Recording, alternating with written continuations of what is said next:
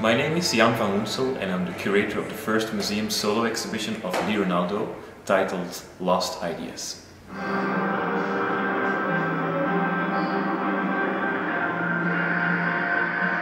Widely known as one of the founding members of New York City's groundbreaking experimental noise rock band Sonic Youth, musician, artist, writer, publisher and producer Lee Ranaldo is a worldwide drifter. On his path, he collects images from the never-static world and renders them into paintings, drawings, collages, video, art objects, literature, spoken words, and epic wall of noise-like soundscapes.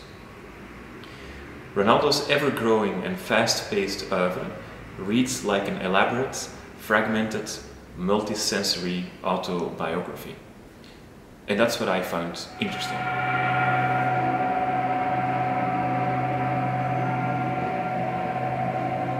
And from that point of view, it has been my intention to create an exhibition that exposes the labyrinth-like and eclectic artistic mind of Lee Ranaldo.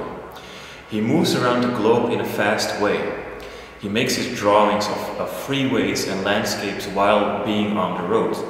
There's a lot of that ongoingness in the work of Lee, and that is how I wanted to curate this exhibition.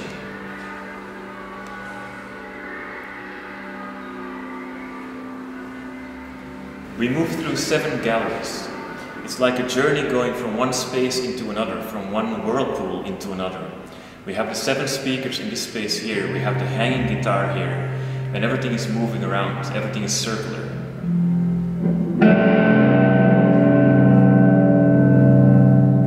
And to counter that, here in the last space of the exhibition, I semi-blocked the staircase with this partition wall, which makes people hesitant to go downstairs back to the first gallery. Instead of taking this dark exit, we actually prefer to go back to the galleries we just walked through.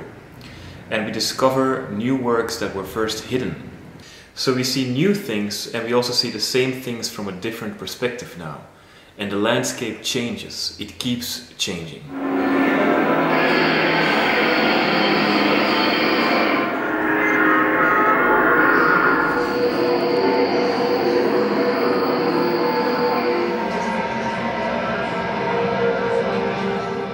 The whole physical movement through this entire museum resembles an infinity sign. And it's no coincidence that Lee often signs his books or his CDs with an infinity sign. And I thought this would be a nice addition to the choreography of the exhibition, albeit invisible. At the end of the journey, I hope that people who visited Lost Ideas have experienced the different interconnected sides of a highly creative man. Someone who is known for experimentation in music and art, who has the courage to keep trying new things out. Going from noise music to stripped down acoustic songs, for instance. And someone who understands that the emotional value of art is endless and without boundaries. And no idea should be fixed in time and place. Everything is always and everywhere in flux, in motion.